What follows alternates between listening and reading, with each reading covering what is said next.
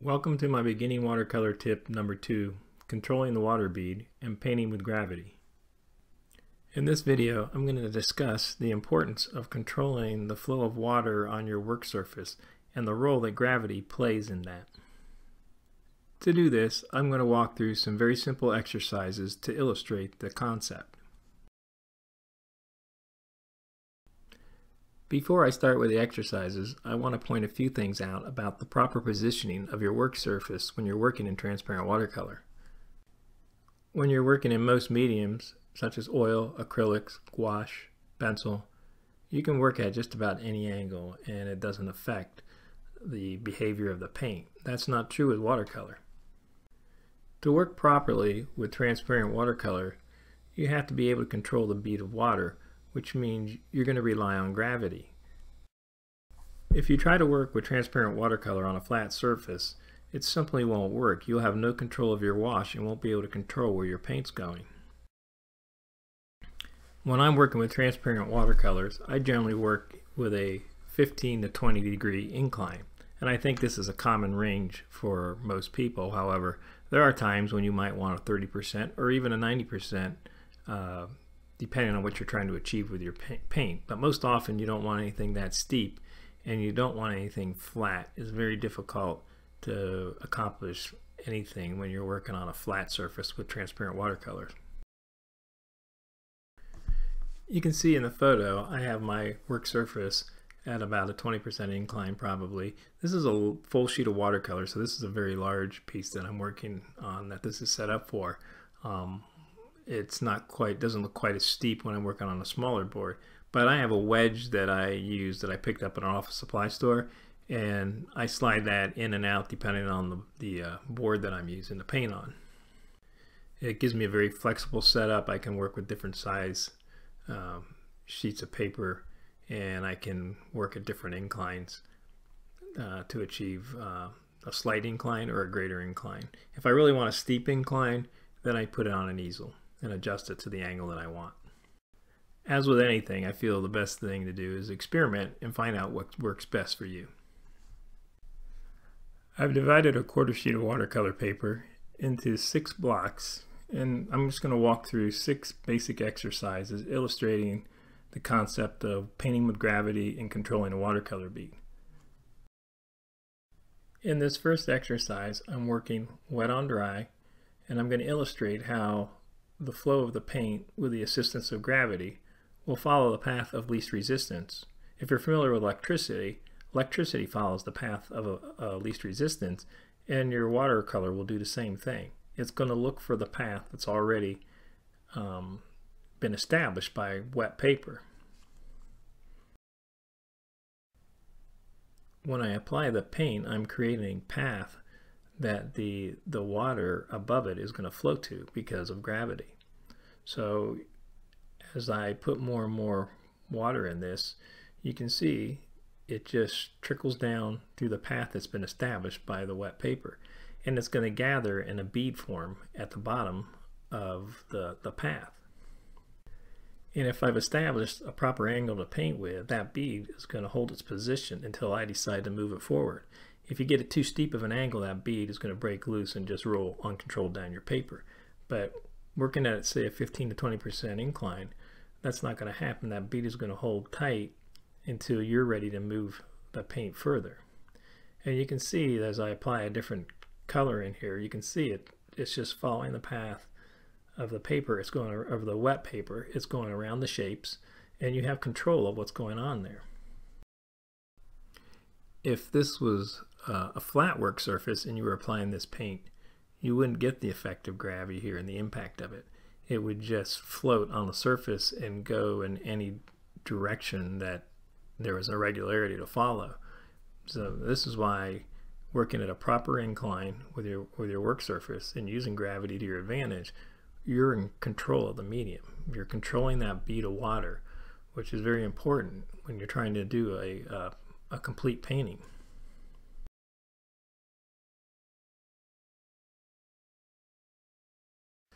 So I'm applying more paint here, and I'm going to apply some of this very close to one another, some of these arteries that I'm creating with the flow of this paint. And you'll see that you can get the flow of the paint that's created by leading that bead of water very close to each other and have just a very thin white line showing, and it's going to stay that way because, again, the paint is going to follow the path of least resistance. So as I get closer on some of these edges, I'm still able to maintain a very clean white line with pure white of the paper. Look how close and how thin that line is. But those two, the paint is the blue and the red color aren't coming together because the paint's following the path of least resistance with the assistance of gravity, and I've got the right angle, so that's not going to bleed together. I'm in control of what's going on with this paint. Now, when I'm working like this and I'm working on a painting, I'll get to a point here such as this, and I turn on my hairdryer and I dry my paint, and then I start building up more layers of washes. But I've been in control of where this water is going, the paint, the whole time.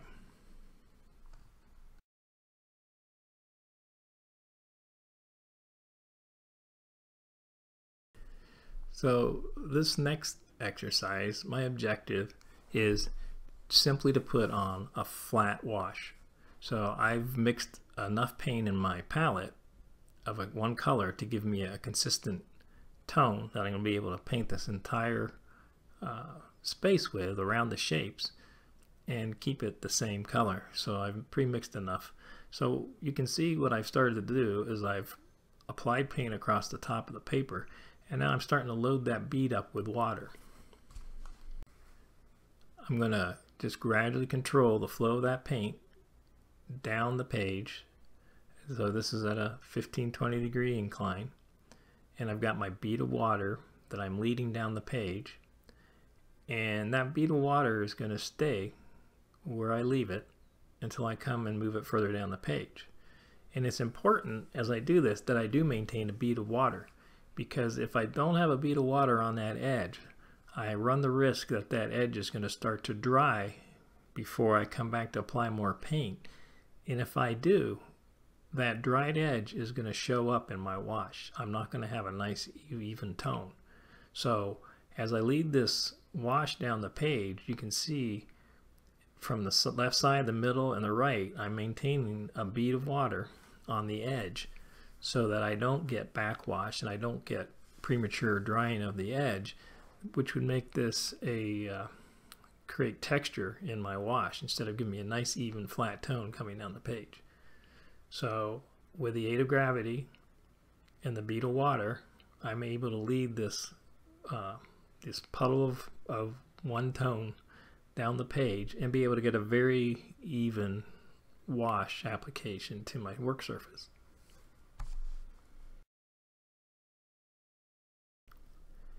And you can see by coming around the shapes with this bead of water, it leaves me a clean edge that the paint doesn't bleed off into because I'm working wet on dry. I'm working with gravity and the bead of water, and I'm in control of this wash and where it's going. And because I've mixed enough in my palette, all I'm doing is loading the same tone, the same value on my brush and loading the bead and taking it down the page. And you can see I've got a nice even tone.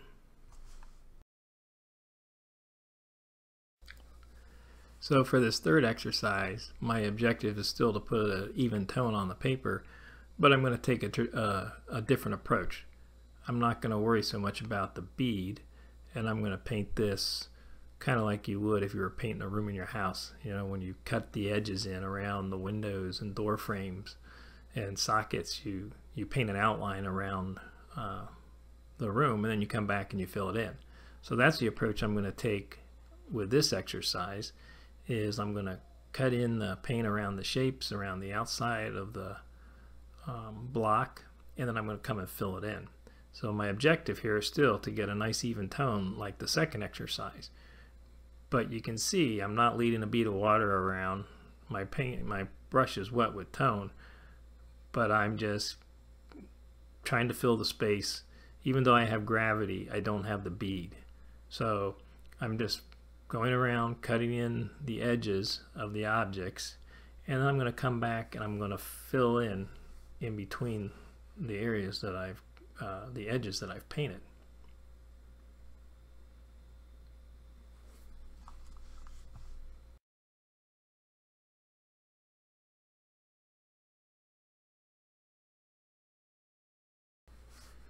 What isn't obvious right now is I've been working my way around the shapes and the edges in this block. What's occurring are the edges that I've already painted have begun to dry. They don't have a bead of water on them, keeping them moist and ready to continue the wash. They've started to dry. So when I come back in to start filling this up, the space in between where I've outlined, you're going to start to see a different result than what happened when I just led one bead down the page and did the whole wash all together. You can see, because some of those areas have dried, now I'm getting overlap when I start to paint in between, and in essence I have 2 layers of wash there now instead of 1. And then some areas which are partially wet or partially dry, I start to get some backwash in. So you can see where I'm not going to get the same even tone, an even wash down this entire surface because of the approach that I've taken. I haven't been using the bead of water. I'm using gravity, I guess, to fill it. It still flows a little bit, but I'm not leading that bead of water. And now you can see that I've got hard edges showing up in my wash and some blossoming going on, and I'm not in control of what's going on with that wash. So now that they're dry and you take a good look at them side by side, you can see the difference. The first example there, I have a nice even tone over the whole surface, and the second one I've got blossoms and backwash and hard edges because of the different approach I took to fill that space with paint.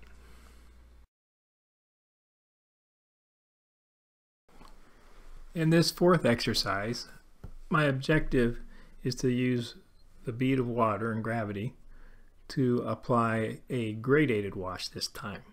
So I'm beginning as I did in the 2nd exercise, where I'm loading up plenty of tone that I have from my palette, but instead of continuing to load it up with that same value tone, I'm going to start mixing water into my paint, and I'm going to start to lighten the mixture that I'm loading into this bead.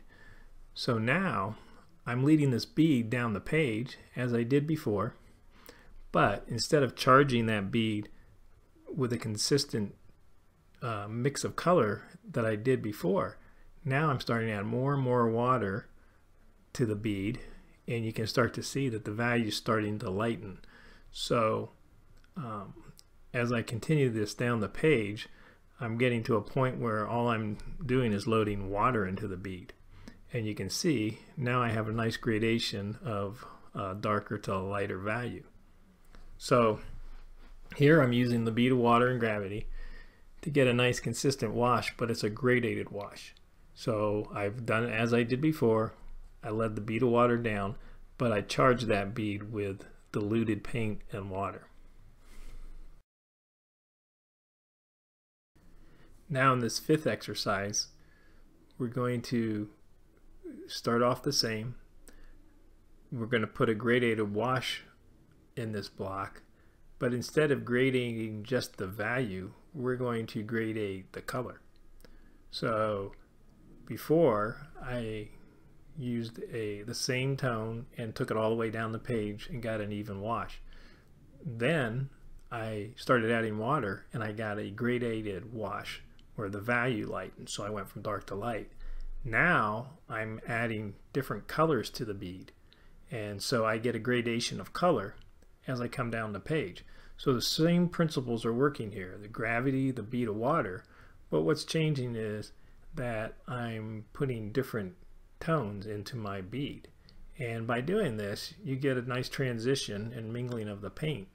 And you can start to, this is a good way to charge a wash as you bring it down the page. You may have a flat wash, but you want to charge it with a little bit of different color, and this is a good way to do it. But again, this is a bead of water being led by my brush and gravity, so I'm in control, and I'm in control of what's going into the wash, but it's the same concept.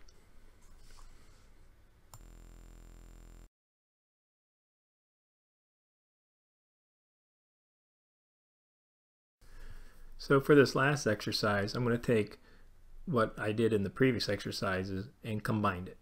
So I'm starting with my wash, but now what I want to do is achieve a gradation of color and value. So as long as I keep this wet and have this bead, I can position some of the same tone across this space because it's small enough and I can work fast enough that I can bring in some other colors before it dries.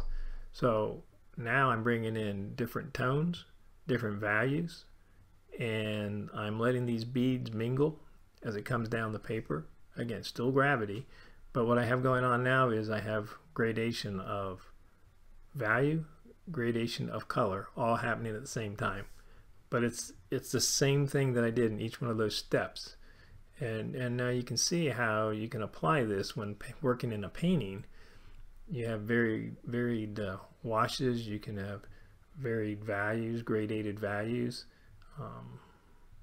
and this could be a sky, or this could be water, or this could be in a tree, or it could be on an object, but it's the same principle. It's leading that bead of water on your page with gravity, then you're in control, and it's going to go where you want, and it's going to go with whatever you load that bead of water with. And the best part about this process is it looks like watercolor. It's what watercolor is supposed to be. That's why you work with transparent watercolor, to get effects like this.